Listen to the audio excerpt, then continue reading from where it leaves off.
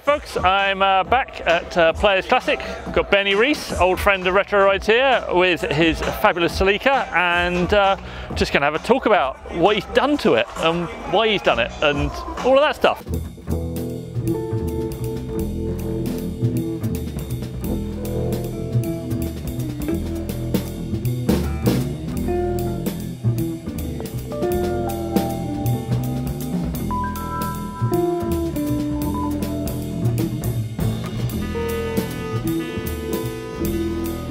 A bit of a legendary car already, this car. So how long have you had it? I've had it 6 years now. 6 years? Oh, it feels like longer. And did you always have a direction with it, or have you just, like, over time your kind of aesthetic has changed? Because you seem to constantly be changing it up. Have you got somewhere you're aiming for, or are you just seeing what's working for you? Yeah, there is an end goal in mind, but because I'm keeping this car forever, I'm literally doing it just in stages and just enjoying every single bit by bit by bit. That's nice. So yeah, it's going to get crazier and wider. And yeah, a bit sillier, but. So you got your racing jacket. You got your racing jacket. That's a new addition since last time I saw it. Yeah, I've had that in a box for quite a few years now. Not really had the balls to kind of drill the, because the bonnet folds this way. Yeah. You have to, it pings open on these little hinges. And you had to yeah, like drill holes. Drill holes in your car. Yeah, it's always a little scary. Yeah. So your chin spoiler's been on for a while. Yeah, that's actually a Sunny truck. Oh, Sunny truck. Yeah. Not gone down the Golf GTI chin spoiler that everybody in the UK goes down. I did that previously and they just explode. Because everything's pretty authentic, because you import stuff from Japan. That's kind of one of the things I like about it a lot. Is I like seeing European people modify Japanese cars with just whatever they've got. Yeah. But I also like the authenticity of this one, because you're finding the rare bits, you're finding the parts that are hard to find. I mean, the racing jacket and all that stuff, and you're going that extra mile. Correct. Yeah. So that, I guess, is that like an overarching approach, is like to keep it sort of in period with what would be done on this. I'm guessing probably kind of mid-80s style. Yeah, I've got a Trans Am kit, which basically, I'm not actually touching the arches yet. It just comes around and swoops around. It looks like over fenders, but it's not actually cutting anything yet. Cool. Possibly in the future that might happen, but the arches are rusting already. Is that the next evolution? Is that what you're about to put on? Yeah, the Trans Am kit will be. You heard it here first. So your wheel collection is quite extensive. Yes. How often are you changing the wheels on this? Not too often, really. I put these on like 2 years ago, but obviously last year didn't happen. Yeah, these have been on a little while. I've got the next set lined up, ready to go on it.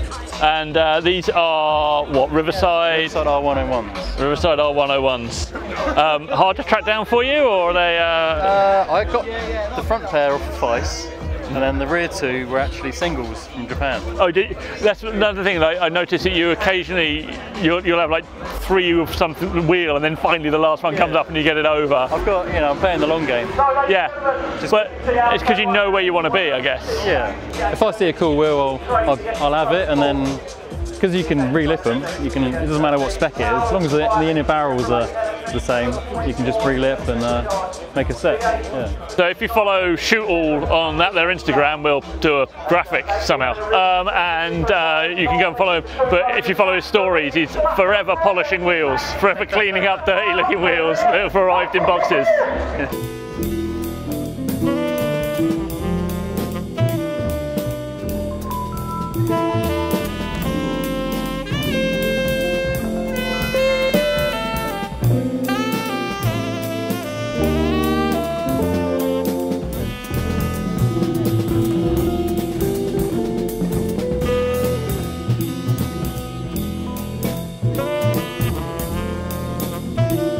Fender mirrors? Yeah, they're stock. They're stock? Yeah. Not an after. So the car itself, was that originally an import, or is that a UK car? Originally an import, yeah. Ah, okay. Did you import it, or did you find it from somebody? I found it for sale online, and I got like a middleman to do the bit for me. Yeah. Oh, okay. Yeah, sweet. So you imported it, like it's your import. Yeah, it came over for me. Yeah, first owner. So let's head back. I mean, obviously the whole shape's fairly iconic. Like you've done. I mean, this is all just you know, completely stock, right? Yeah, the bodywork side of things. So you're lowered. This is all like proper. It's on a bits and pieces. 886 coilovers, yeah. I mean, does that retrofit relatively easily to these? Yeah, or? you have to put A86 front brakes on, but that's the only. Well, that's worth putting on anyway. Yeah. Give you a little bit of stopping power. Engine-wise, your stock, Yeah, it's just a standard 18RG 2-litre twin cam, 8-valve, twin carb. It gets you to where you want to go. Yeah. I've just put the trumpets on it, so it makes the noises. It makes all the right noises. Yeah. So. And then you got your. You built this ducktail spoiler, right? Yeah, the car came with the centerpiece on, and I wanted the original ones. They curve round, which looks a bit too Trans Am-y for me.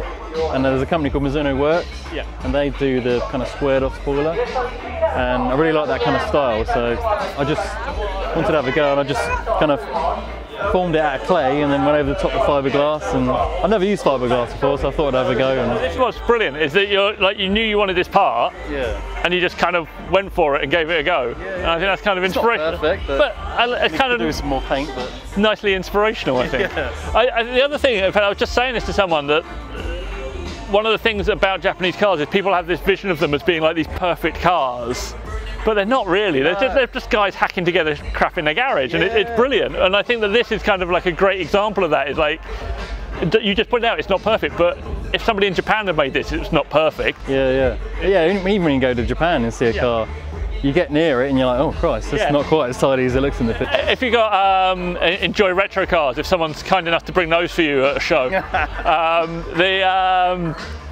the cars in there that they feature, they're just like not perfect, and it's weirdly like it's more inspirational as well. I don't want to see a magazine full of half-finished cars, but like it's got a really nice mix of, particularly when they feature whole clubs, where you got the guy with like the standout car, and then the guy that's just still working on his, and you're just like, oh okay, these are all the same people, and they're just like doing their stuff together. So this, just in isolation, is representative to me of everything that's great about this car and the way that you deal with it, in that it's authentic, but it's also you having a go, and I love it. So that's great. The exhaust is a custom stainless steel all the way through. Got the you can see, put the torch on. Trying to see the flake's not quite big enough. I want to get some bigger flake on it, because when it's a cloudy day like this, you can't really see it. It's great though. It's like a nice little touch. Again, that's like Japanese kind of street scene type. Everything they've done in the 70s. I kind of want to do the same thing. You got your number. Did your number plate have any significance? I got given those by Mechadoc, Kazu-san in Mechadoc. He's in Osaka. He paints all the Kanjo racer cars. And he gave me, when I visited, he gave me a pair of these Osaka plates. That is amazing. So yeah, it's kind of sentimental value on them. Yeah, no, that's a beautiful thing. These are red lights all the way across the standard, or is this an aftermarket? I've actually wrapped these ones in a translucent vinyl. It just really nicely ties it all together. Yeah. That's awesome.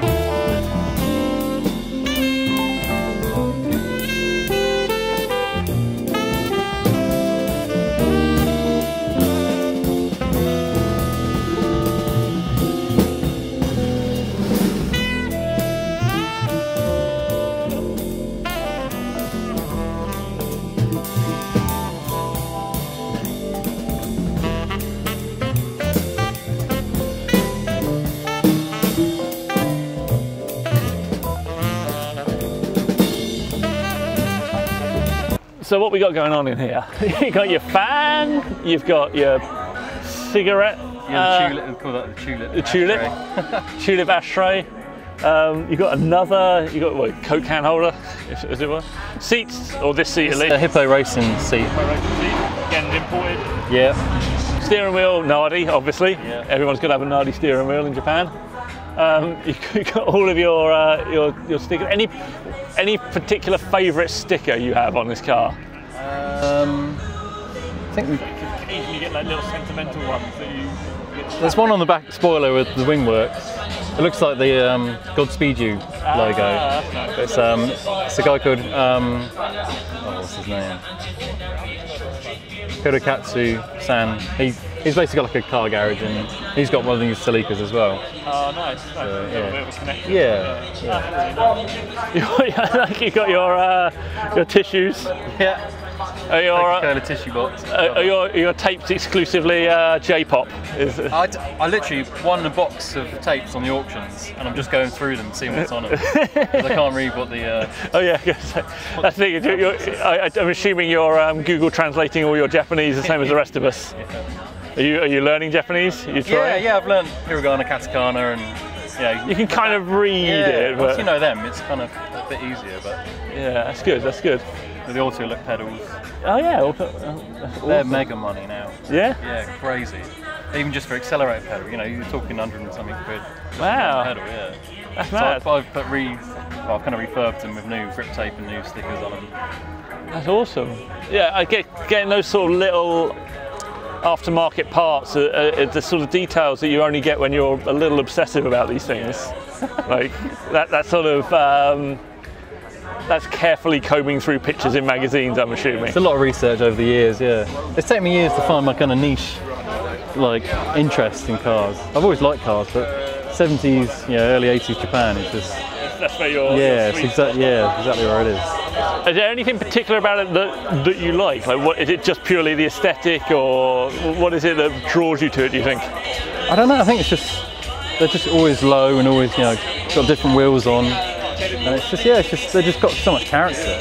Yeah, I think I'd agree with that. Like, I mean, obviously we're quite into our Japanese cars as well, and they have character. I think it's that they're not. There's no quirkiness to it. Yeah, I think that I love hot rods and customs and stuff, but there's a certain level of custom that is just almost sterile in how good it is. Yeah. Whereas these have a quirk. I think it's probably exactly correct.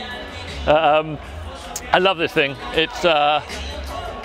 It's one of the stars, I think, of like the UK Japanese scene. You and the Kamikaze Playboy guys are sort of like holding that torch for like doing things well, and yeah, absolutely love it. I mean, it's not perfect. It's 45 years old. It's showing its age a little bit. Yeah, a little bit of.